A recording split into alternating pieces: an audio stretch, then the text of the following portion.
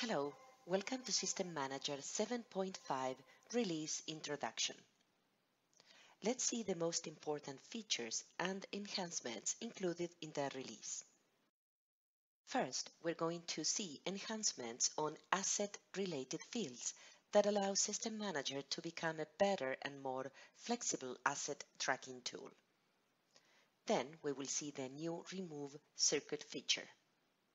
Next, a quick look at the Circuit History feature that now includes work order ID information. Last, we will introduce the new Patch Data tool that helps in the migration of patching data from one controller to another. To close, we will quickly go over some other minor features and enhancements included in this release. If you want to check the full list of things included, please refer to the official release notes document. Let's talk about object fields first. These fields can be found in the Administration tab, User-Defined Fields. You can define up to 20 fields. They all come empty in a new database, but you can select one, edit, and type a field label or name, define if it's a required field, meaning it cannot be left empty, and then place a check mark in all the object types that you want this field to be used for.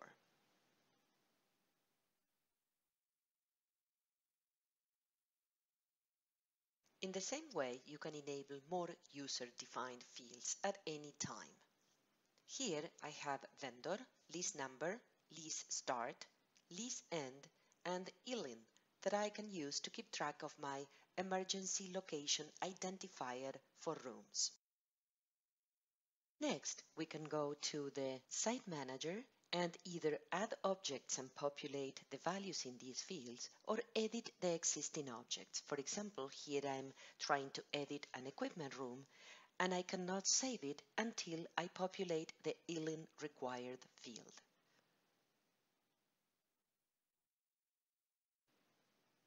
If I edit one of my switches, I'm going to see that the field vendor is available, but I can leave it empty as it is not required.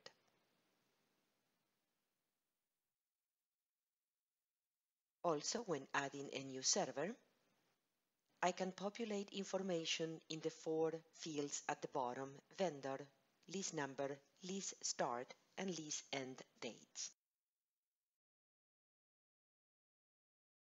In summary, you can now configure up to 20 object fields, assign the field name, enable each field for one or more object types, and determine whether the field is a required field or is optional.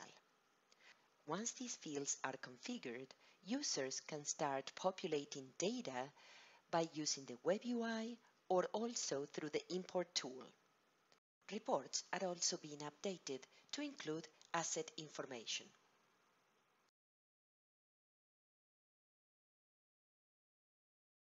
Next, we're going to talk about Remove Circuit feature. This is a new feature that replaces the Remove Services old feature. It's very similar but provides more flexibility. We're going to use this simple database with server 1 with copper and fiber ports. They're all connected. I can tell that by the icon.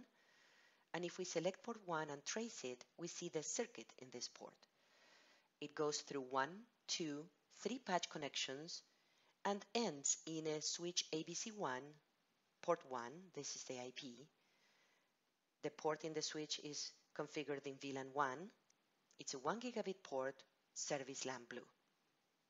My second server port has a similar circuit but ends in a VLAN 2 switch port that has no service tag. The third port in my server has a partial circuit. So now let's use the Remove Circuit feature on port number 1.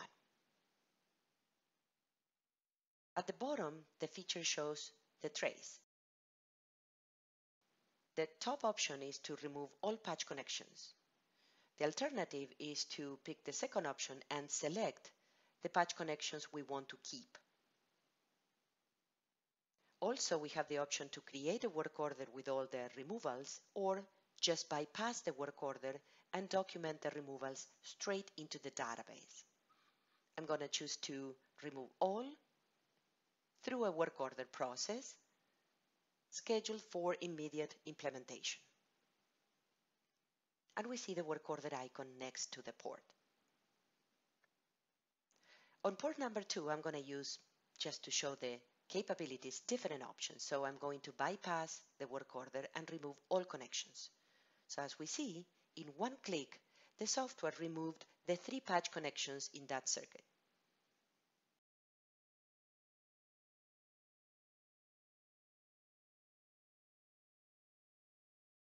In summary, the remove circuit feature is very useful when you need to plan to remove connections associated to a given switch port, server port, panel port, or faceplate. It shows you the trace. It lets you decide whether to remove all the connections or some connections, and also it lets you decide if you want to create a work order with these removals, or if they have already happened, lets you document their removal directly into the database.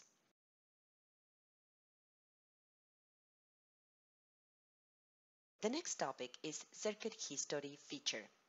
This feature is really useful, especially for troubleshooting purposes, as it lets you pick a port in the database and see the history of all different circuits over time that this port has been part of.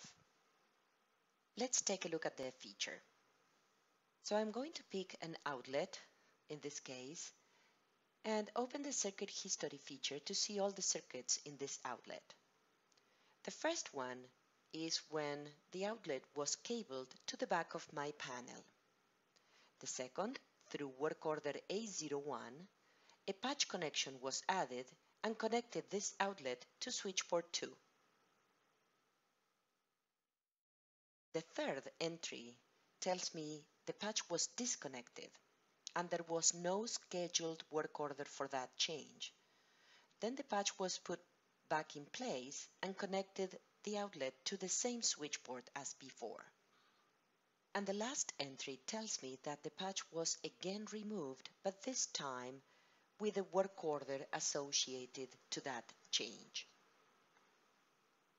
In summary, the circuit history feature keeps track of circuit changes over time and shows you a list of all dates and times when a change happened, shows you the resultant circuit, and now it also lets you know if the change was scheduled in a work order or was an unscheduled change.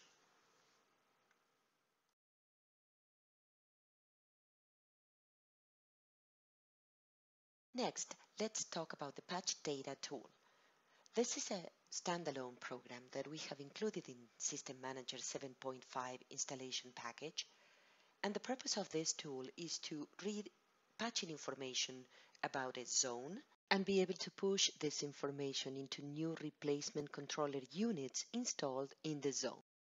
So you can use this tool in the case when you need to replace one or more units for any reason, or also if you decide to upgrade your imVision managers to the new models.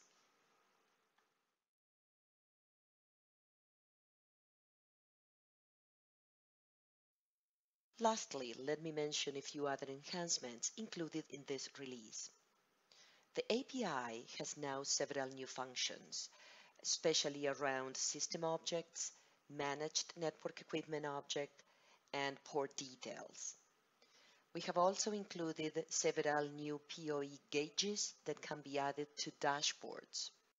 And finally, you can now save scheduled reports as PDF or Excel files. So this is all in the release. We thank you for being here and we hope to see you soon in the next one.